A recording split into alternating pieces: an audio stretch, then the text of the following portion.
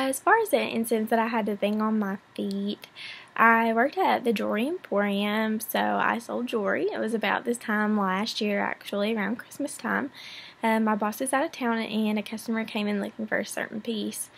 And actually we had it, but it was not marked and put in the showcase, so we didn't have a price on that. And I could have just told him, you know, come back when my boss is back. We don't really have a way to get in touch with him. He's in a meeting.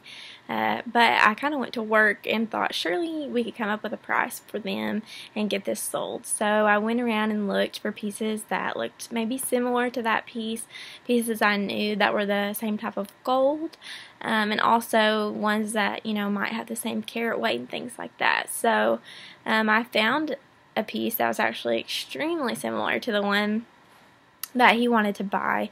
So I did some calculations and came up with a price for him. And when my boss got back, I asked him, you know, I sold this piece at this price, is that okay?